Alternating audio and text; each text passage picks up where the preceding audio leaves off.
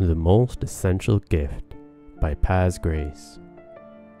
I shall advise you to evoke within you fear of the coolness of the love between us. Although the sweeping tide may deny the depiction, think for yourself that we are together. If there was a way to increase the love between us and one let it cool with the tide, it will be a fatal flaw. Love, it was given as a great gift. Yet if left in the sand to fade and cool with the tide, it'll gradually wane, and with the tide it will leave cold in the sand, until the blessing of love will be entirely forgotten. That's why love, it must remain in the heart, and I must demand the gift to be renewed in your eyes, in my eyes, and in our hearts, each and every day.